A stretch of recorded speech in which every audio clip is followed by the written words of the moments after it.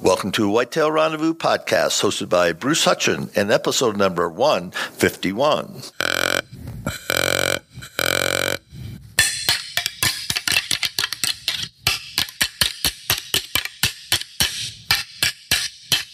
Welcome to Whitetail Rendezvous podcast, where it is all about whitetail deer hunting tips, techniques, and the stories so you can become a more successful whitetail deer hunter. And now your host, Bruce Hutchin. We're heading down in Louisiana and Mississippi today to join up with Paul Rowley, pro staff of Country Camel Outdoors. He's been hunting for almost 20 years. He hunts mostly whitetails and turkeys. Growing up, I didn't have anyone to teach me about hunting, so I started reading bow hunting magazines and other hunting magazines. The obsession to hunting grew, and I never looked back. I absolutely love everything about hunting, watching a buck grow all summer, making food plots or building food plots, trying to pattern deer. It's an obsession. I'm really into trail cam pictures. Last year I have over 1,000 trail cam pictures. My hunting buddies call me crazy because of how much I look over the photos. Last couple of seasons I've gotten to take my nephew in the stand with me, and he's loving it. I enjoy teaching someone about hunting and the things I've learned over the years. Welcome to another episode of Whitetail Rendezvous. This is your host, Bruce Hutchin, and we're heading south, folks. We're going to South Louisiana to Paul Rowley, and he's pro staff with Country Camel Outdoors. Paul, welcome to the show. Good afternoon, Bruce. How you feeling? I'm feeling pretty darn good, and I'm a lucky man because I got a new hip, and I'm going to be ready for hunting season come the fall. But hey, starting right off, how would people get in touch with Country Camel Outdoors? How would they get in touch with you or the website? We have a website. It's countrycameloutdoors.com. I'm pro staff with them. My link is on there. My bio is on there, along with all our other pro staff and field staff members.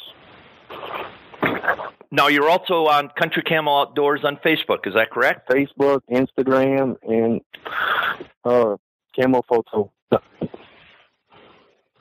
All right, so folks, at any time that you want to check and reach out to Paul, he's graciously said that, hey, just reach out to him on those social media platforms, and he'd be sure glad to get back to you. So, Paul, let's talk about hunting in South Louisiana. I've never hunted down there, and I understand you hunt in Louisiana and Mississippi. So talk to us about the terrain and just what kind of setups you have down there.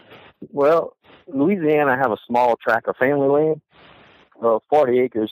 It's more just a strip of land that we hunt. So deer don't tend to stay on our land. They just pass through. And it's a little swampy. It stays a little wet. We have some high ground here and there. The deer are far. Not safe. We don't see many deer. But when we do see them, we're pretty happy about seeing them. Now you talked about hard ground. Is that like ridges, or explain what hard ground is? It's not so much ridges in the area I hunt. There's like little holes that hold water, and there's some spots that stay dry. And mostly where I hunt is where the dry spots are. So are you surrounded by, bayous or creeks or, I have a bayou on the backside that the deer tend to follow. Matter of fact, I killed a really nice 8-point this year walking along that bayou, just minding his own business, and I happened to be in the right spot at the right time. So when you think about hunting, you're a 365-day-a-year hunter, aren't you? That's correct. Now let's talk about preparation for hunting. And in the warm-up, we touched upon that, and I'd like you to expand that for our listeners and tell them what that means to you and how that helps you be a better hunter. Well, a few years back, I purchased a boss buck feeder, and I started feeding Purina Mills deer chow. And where I hunt in Mississippi, it's not a really known area for really nice bucks. Well, that year, we had quite a few really nice bucks stay in our area and come into that feeder time and time and time and time. And we was able to pattern that deer. And a friend of mine ended up harvest the deer. Beautiful, 10-point buck. By far the biggest deer that's ever been killed on our place. And we also plant soybeans to help bring our deer into our lease and hold them there.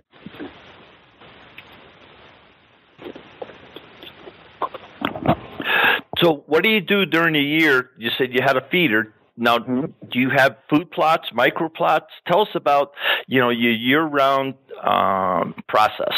We have food plots. During the summer, we'll plant soybeans.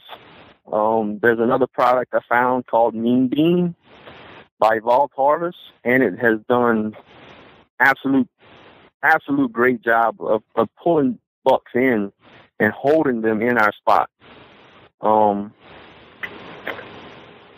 During the fall, I'll plant some other stuff that's worked really well as well. And so how do you take care of that land? Are you just like a farmer, or do you visit it once a week? Like a farmer works it, every single day or every single week. So tell us how you develop those food plots so they produce good forage for the bucks.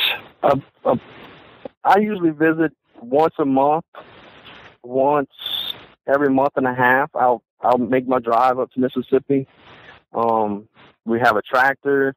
We prepare the dirt. I chop it multiple times to get a good seed bed. Fertilizing, lime, and it's done very, very well for us to hold deer on our place. For a long time, we couldn't get deer to just stay on our place that we hunt. So when we started doing this, maintaining good food plots, good high-protein food plots, and putting up them feeders with a high-protein feed, it's really helped us tremendously in holding deer in our area we hunt. Now, how big of acreage do you have up there in Mississippi? We have 1,000 acres. That's quite a bit of land. Now, is that pine or is that hardwoods, or what kind of land is it? It's pine and hardwood mix. And it's difficult where we hunt. A lot of locals are there. They don't hunt for bucks, per se, the big bucks. They almost shoot anything. For us, it's hard to try to get a big mature deer to stay on our place. So that's when we started, putting good feed, putting good food plots, and it's really helped us, the last few years. So by having the food there, you got to have some water there, you got to have cover there. So if you have those three things, what you're saying is that you're holding deer year round? Correct. We have a creek that runs through the property. We have good thickets for them to hide in. It was just the lack of good nutritious food is what we were missing. And then since we've started doing that, we've had very good success. Now, in the warm-up and in your bio, it says that you have thousands of trail camera pictures, and your hunting buddies love it. They laugh at you because of how much time you take looking at the pictures. Let's talk about that for a little bit and the importance of your trail cams. I like looking at viewing my pictures and getting to know my deer. Getting to know almost everything about them. If there's a little nick in the ear, when I see this deer, I know what deer it is, and I can, age it, kind of determine on the size of it and whatnot. And my buddies, they're not as serious as I am about it, so they do kind of make jokes about it. But whenever it comes down to it, they know they can come to me. Hey, you seen this deer before? Yeah, I've seen that deer. you know. So what's a buck have to be to make it to your hit list for any, particular year?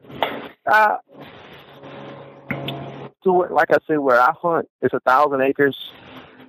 The locals around us, they not worried about size of deer. I'm always looking for a nice buck, but if it's coming down to the wire and I haven't really killed anything, I'll take a younger deer, so I could have meat and provide for my family. Now, do you have a doe only season, or how do you keep the whole your herd balanced? In Mississippi, where I hunt, you can shoot does the whole season. I personally don't like shooting does out there. I'd rather shoot a buck. We trail cam picture wise, we have way more bucks than does. So when we look at that, I don't like shooting a doe personally, at least in my place in Mississippi.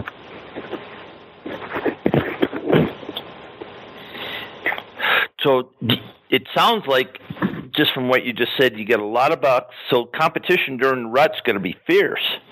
Correct. So do they come in pretty good to rattling? We haven't had much success with rattling, but we've had them grunting at us. We've had pretty good success with grunting, but the rattling hasn't been as successful. I guess maybe it's because we don't have as mature of deer in the area. I guess due to like the locals, they kill anything that they'll see.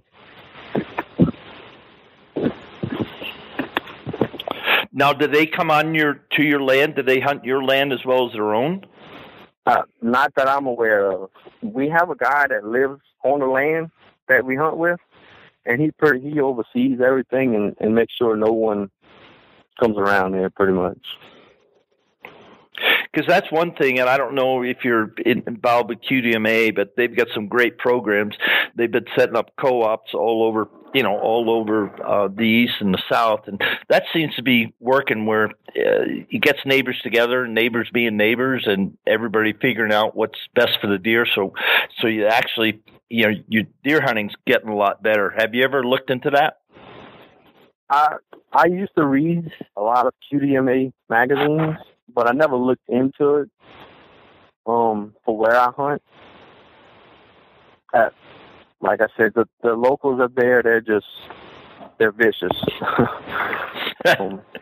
Well, that's something that you might just check out, go to qdma.org and check it out and see who's the local guy, because they've done some really good work throughout the Midwest, throughout the deer states, and they setting up these co-ops and it's helping. Right. Sometimes nothing's going to help, and I understand that. Because, hunting to you and me is different than hunting to the other guy. Right. And it's all still hunting, and so that's the good part. But sometimes if you just sit down and have a cup of coffee and talk about it, it's amazing what can happen. Right. Let's talk about not overhunting your area. What do you think about that? Well, I personally, I like watching the wind. I don't want to overhunt my area much. A few of the other friends that I have that I hunt with, they're not like me. They'll just hunt a single spot and hunt it and hunt it. I'm not seeing that. Well, back off the spot for a little while and, give it a break. And they'll do that, and then they'll start seeing deer again. I like to move around a little bit, I have lock-on stands, and I have a climber. I'll move my climber 4, 5, 6 times throughout the season, just different areas. So I'm not overhunting one particular area. So to you, is overhunting it sitting at 3 mornings in a row, or 3 afternoons, or 3 days in a row? What's your standard for overhunting an area? 3 days in a row probably isn't bad. 4, 5, 6 days, you're getting too much. It's going to overhunt the spot. The deer are going to become aware of what's going on. You coming in and out the area is going to alert them. So, me personally, I don't like really hunting a spot much more than about 2-3 times in a row. So that would be 2 mornings in a row, or like 2 mornings, an afternoon, something like that. You think that's a good strategy because? I'm not. I guess for me, it's worked. Just where I'm not. I'd say that I'm not giving myself away. With my scent and me coming in and out my location, and it's worked well for me anyway. Because I've been told by some pretty good hunters that, after a couple of times in the same stand, and if you come in the same way, that the deer that are less than, a couple hundred yards from that stand, they pattern you, and, the hunt's over. Because they're just not going to do it. And other people say, no, I've killed a buck out of this stand for the last 20 years, and, it doesn't matter. So,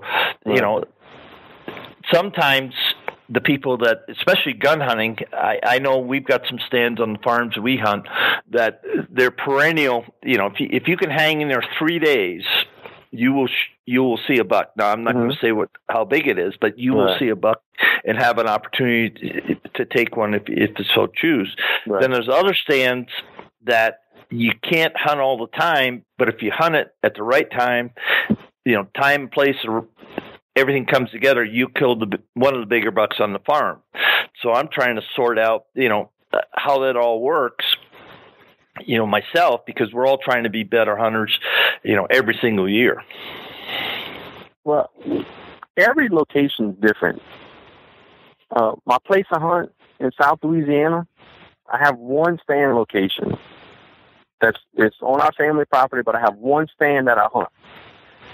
And this past season was probably the best season I've ever had in that location. I hunt Mississippi and Louisiana every other weekend. Like, I go to Mississippi every other weekend, and then every other weekend I'm hunting Louisiana. And so I go to the same spot every time on my Louisiana stand, the same stand, same weight walk in every single time. And I've had a great year this year. My Mississippi hunting lease this year just was not a good year at all for us up there. And I've hunted a few spots up there 2 or 3 times, moved around 2 or 3 times. Every location is going to be different when it comes to hunting strategy. Why do you think that is? Is it cover? Is it temperature? Is it wind? I guess it's a little of all of it. The weather at that time of day, the wind,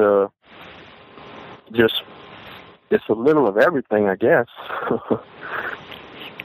I guess we could, if we figure that out, we'd have a best-selling video or book, huh?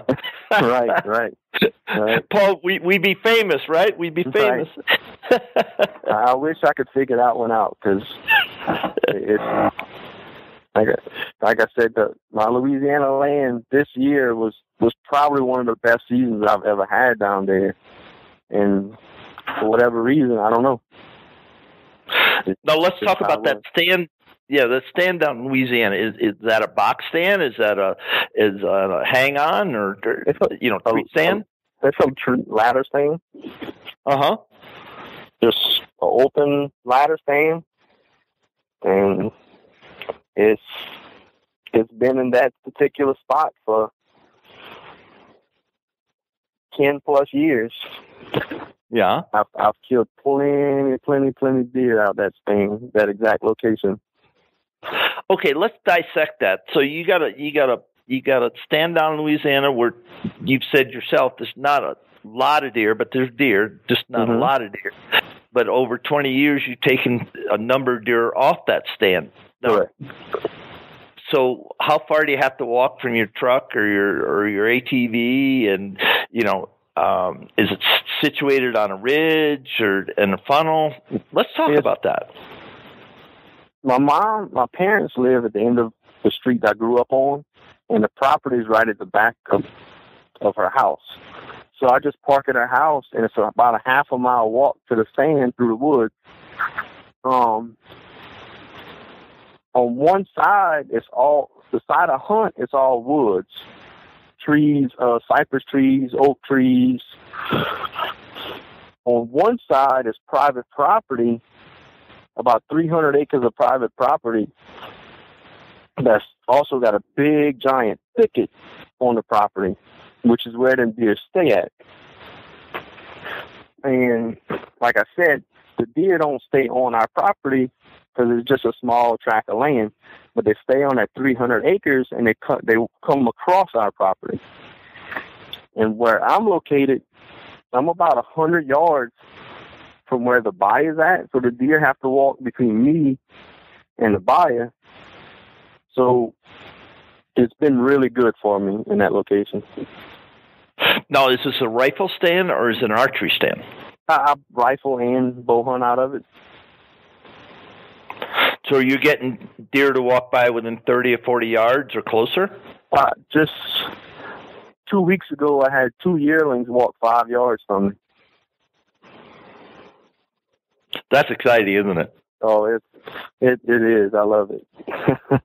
When they come up from behind me, so when I turn my head and I see them, there was 3 of them. One walked about 10 yards, but the other 2 walked at 5 yards from my tree.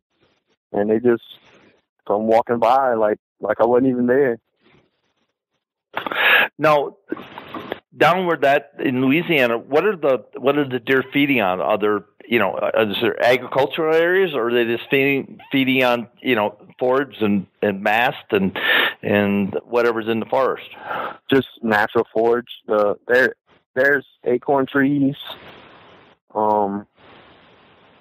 briars. They eat a lot of briars, so we do have a lot of briars around there. There's really no agriculture around that area. Now, have you ever thought of putting a microplot in? I did that a few years back, and it did well for me. And I just hadn't. It's been such a busy last couple of years that I hadn't had a chance. Here in Louisiana, we can feed. And what I usually do, if I know I'm going to hunt the area, I'll go put some feed on the ground, and it's worked very well. So can you have feeders that will turn on and turn off, or use a gravity feeder, or how do you feed them? In Louisiana, we can have a feeder, gravity feeder, broadcast feeder, or we can put it on the ground in Louisiana. And usually I'll just put it on the ground. I'll just put it on the ground because it's easier. Now, are you taking soybeans in there? Are you taking alfalfa pellets or corn, or what are you putting on the ground? We use a lot of rice bran. Now, what is that? Explain it to the northern boy like me. What is that? I'm not 100% sure what it is.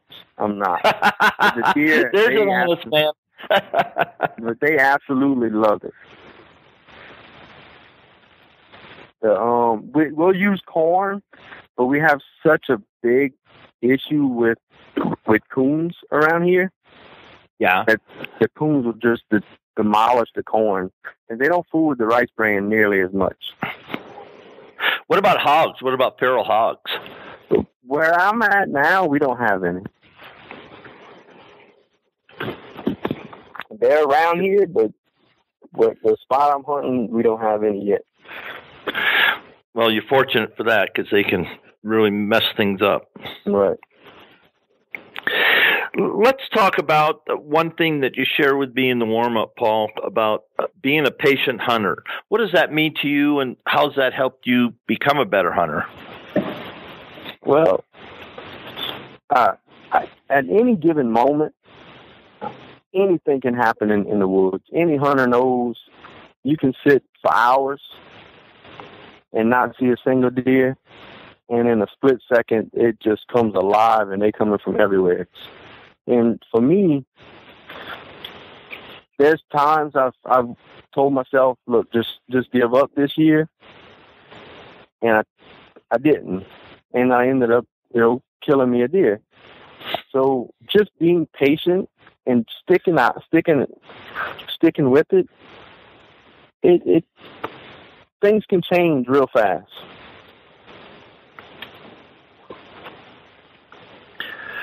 So how do you keep yourself from, getting down? You go, I know they're here, and, this is the 10th day in a row I've hunted, or the 10th weekend, and I'm not seeing anything. What do you do to keep yourself going? I love it too much. I love being in that tree and just the peace and quiet. And I know that they're there. There's signs, and at any moment, it's going to happen. Something's going to happen, and I'm going to see, I'm going to see one. Well, Paul, we're at the time of the show. It's hard to believe almost 30 minutes have gone by, but that's where we're at. So take a minute or two and thank you for your sponsors. Again, give a shout out to Country Camel Outdoors there, Gina and Larry, and anybody else you want to give a shout out to. I want to thank Jenna. Mostly she found me on Camel Photo and asked me if I'd be interested in joining their team. And I told her yeah. And it's been fun. It's been a lot of fun. And I really appreciate the opportunity that they've given me. And we can find, if anyone has any questions on anything, hunting the South, fishing the South, they can find me on countrycameloutdoors.com.